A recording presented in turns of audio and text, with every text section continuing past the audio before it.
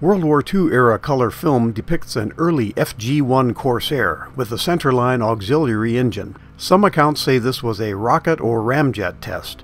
Others say it could be the early Westinghouse Yankee 19A J30 jet engine. Caption data with the film says it is from January 1944, and that is consistent with the January 21 first flight of the Westinghouse jet, mounted to an FG-1 as an auxiliary boost power source.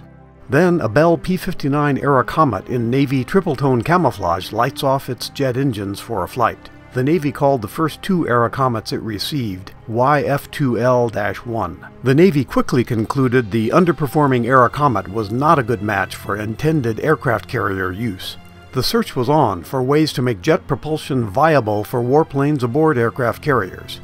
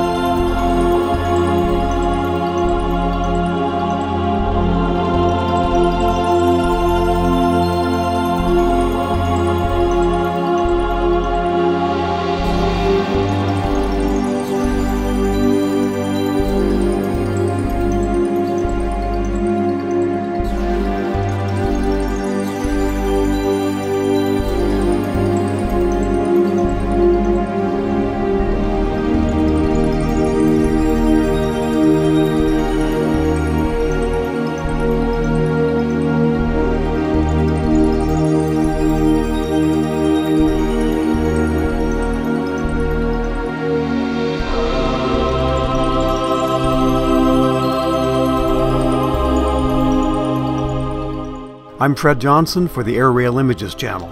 Thanks for watching, and thanks especially for hitting this subscribe button. We appreciate it.